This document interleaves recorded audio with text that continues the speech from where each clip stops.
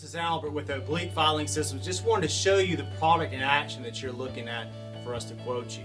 Now with the shoulder pads, you want to start from the base of the unit at 14 inches from here to the first rail. That way your shoulder pads can come off real nice and easy and won't hit the bottom from the chest plate. And then 9 inches on center from this rail to the next rail will be your next shoulder pad. Now as you can see here, we have the helmet storage with 36 inches across. You can fit 3 helmets. We've got our side stops in each to hold the helmets in place.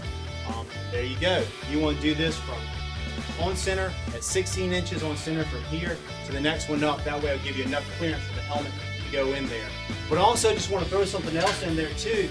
We have these lifetime warranty clothes hangers. Now these clothes hangers can have the open loop or the closed loop, which is great for equipment management.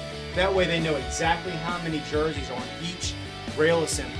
Now in this particular one at 36 inches, you can have 70 clothes hanger hooks on here. So that's great, easy, quick math for the equipment manager and storing stuff.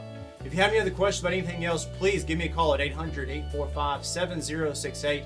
And you've got my email address at aepstein@oblique.biz. Look forward to working with you. Thank you.